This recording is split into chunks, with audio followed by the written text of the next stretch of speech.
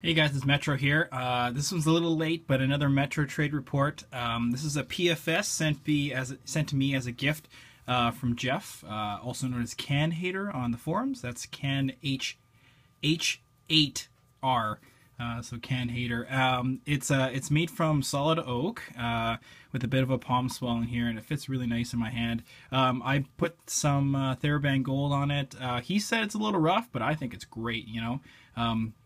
For a solid oak slingshot, it's really well finished and it's poly coated, and it fits really great in my hand. Like what more can you ask for? I mean, it doesn't have to look good as long as it works, right?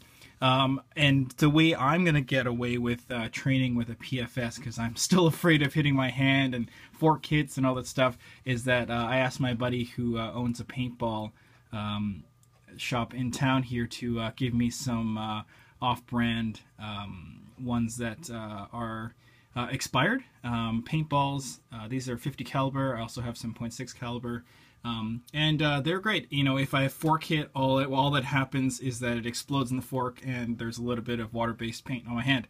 So these are what I'm going to use to train with a PFS. I'd like to get a bit better at them because they are fun to shoot. And I'm still shooting at 10 meters. I should be going back a little bit closer. But yeah, this is a little late. I got this a little while ago, but I only just banded it up right now. So thanks, Jeff. I'm just letting you know that much appreciated, and thanks for bringing the pickle fork shooter life to my doorstep.